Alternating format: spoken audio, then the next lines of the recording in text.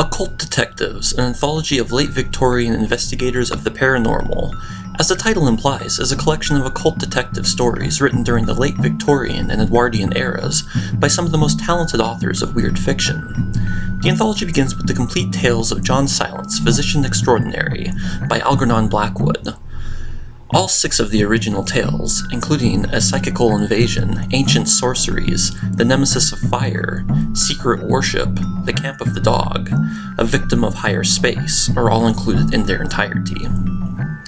Part 2 is dedicated to Carnacki the Ghost Finder by William Hope Hodgson. Occult Detectives contains 10 tales of ghosts and paranormal entities encountered by the Irish detective, including The Gateway of the Monster, The House Among the Laurels, The Whistling Room, The Horse of the Invisible, The Searcher of the End House, The Thing Invisible, The Hog, The Haunted Jarvee, and The Find.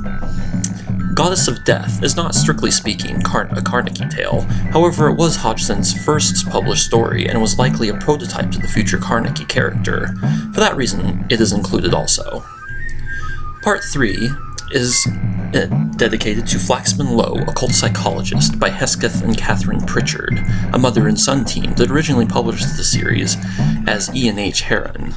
7 tales of the learned psychologist are included in the collection, including The Story of the Spaniards Hammersmith, The Story of the Moor Road, The Story of Baelbrow, The Story of the Yand Manor House, The Story of 7 Halls, The Story of Sadler's Croft, and The Story of Konnor Old House.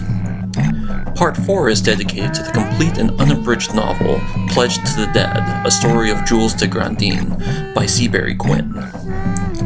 The book concludes with an appendix, Blackwood and the Occult, written by the editor. It explores the real-life experiences of Algernon Blackwood during his supernatural investigations and affiliations with secret societies.